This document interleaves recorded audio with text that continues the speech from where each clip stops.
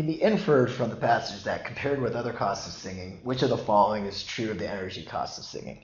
So if we look here at answer choice A, start off with here, it says they are the single greatest cost. Now that to me is an extreme answer, single greatest cost. And I think, did they really say that? Well, let's go back and when they talk about the different types of costs. And if we go here from lines 4 through 6, it says although these types of costs, and they're talking about just advertising or location to predators or foraging and resting, these types of costs, this is line 4 now, may be important. Discussions of the costs of singing have generally focused on energy costs. So we're just talking about scientists' focus here when we're talking about comparing energy costs to other costs. We're not saying that they are actually the greatest cost of the individual bird, so that's out. Now it's great that we read that because in B we see they have generally received more attention from scientists. It says that.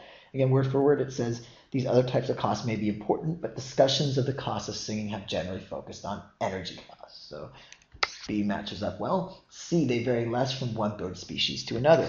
Now if you look here on line number, where it says, line number 6 here, where it says equivocal, what does that word mean?